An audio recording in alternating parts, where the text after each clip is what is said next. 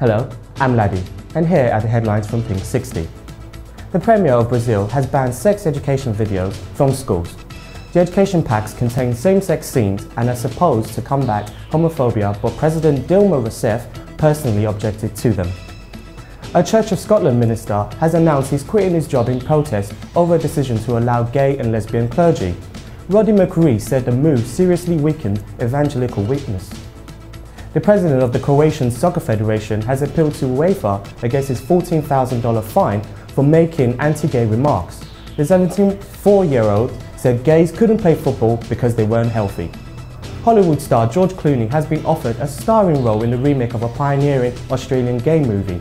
The project, called The Set, is about a stagehand who sleeps his way to the top.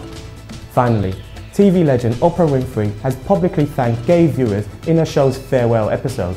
The presenter thanked people and their partners for tuning in over 25 years, gay or otherwise. That's all for today. Join us again tomorrow.